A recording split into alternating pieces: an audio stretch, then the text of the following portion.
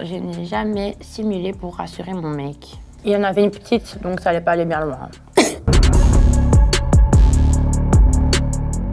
Bienvenue dans Je n'ai jamais. Deux potes doivent répondre à une série de questions. S'il s'avère qu'ils ont déjà fait ce qui se trouve sur l'affiche, ils vont devoir manger une pizza piquante. Si un mec me fait ça, je bouge. Bitch.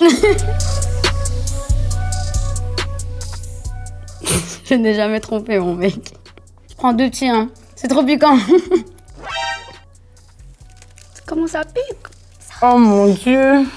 Pourtant, nous les Noirs, on est habitués le piment, mais là, ça allait tellement plus. Et lui, il faisait déjà sa vie de son côté. Et moi, j'avais trop de restrictions, donc... Parce que j'ai discuté avec, j'ai carrément revu et tout. Clairement, c'est de la tromperie.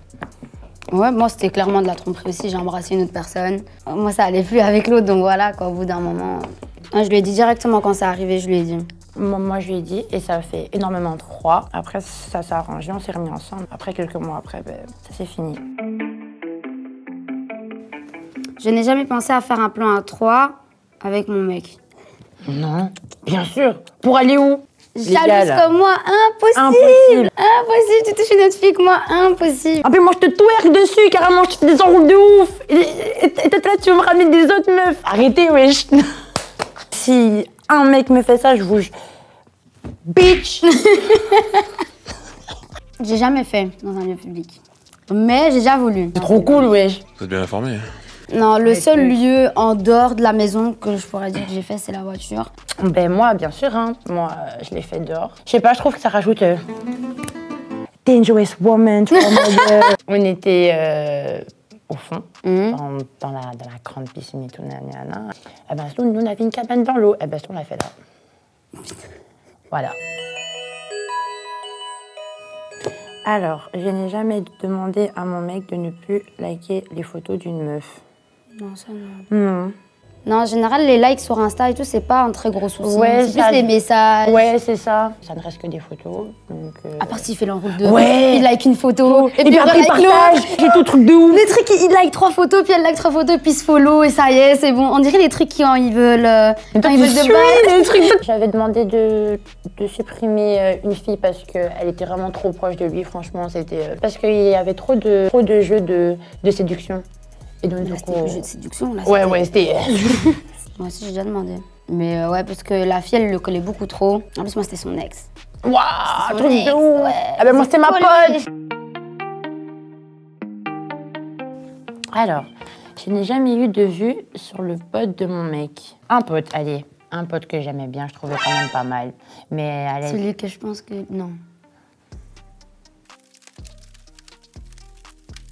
C'était qui? À ton avis, meuf? M.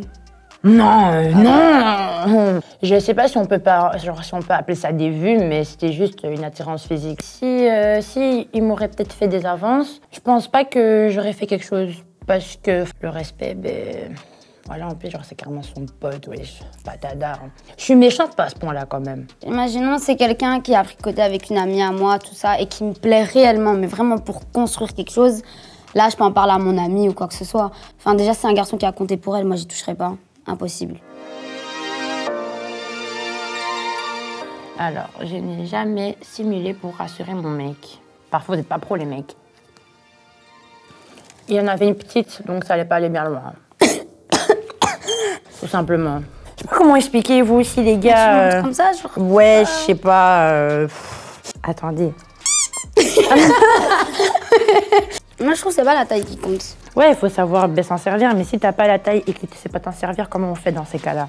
Ouais, mais bon, sur ce point-là, les garçons, ils s'y connaissent pas autant. Pas vraiment. En fait, pour eux, je pense que le plaisir, c'est vraiment coucher avec la personne, pas ce qu'il y a avant, ce qu'il y a entre, etc. Et les prélis, c'est trop important. Fais même tes prélis pendant que tu tannes, genre. Tu vois? Tu fais une pause, tu vas aller le mec, lui, soit il te lève, tu vois, genre, faut que ce soit... Ouais, donc dans ma relation, j'ai pris le temps de communiquer avec la personne de ce que j'aimais bien, ce que j'aimais pas. C'est le seul moment où tu peux être honnête en fait avec la personne sur ce que t'aimes bien, ce que t'aimes pas. Si tu dis pas genre comment t'aimes qu'on te tanne et tout, t'aimes pas au final. Ouais, ça donc. La tromperie, moi je la regrette perso. Mais je la regrette par rapport à moi-même, pas par rapport à lui. Lui, il a mérité. C'est pas un truc que je fais, c'est un truc que je suis contre. Donc, pour au final l'avoir fait, ça m'a quand même mise dans le mal. Mais sinon, franchement, je regrette rien. Je regrette juste d'avoir dit ça aux caméras parce que mes frères, ils sont là, truc de ouf. Je vais mourir ici, mais sinon, non.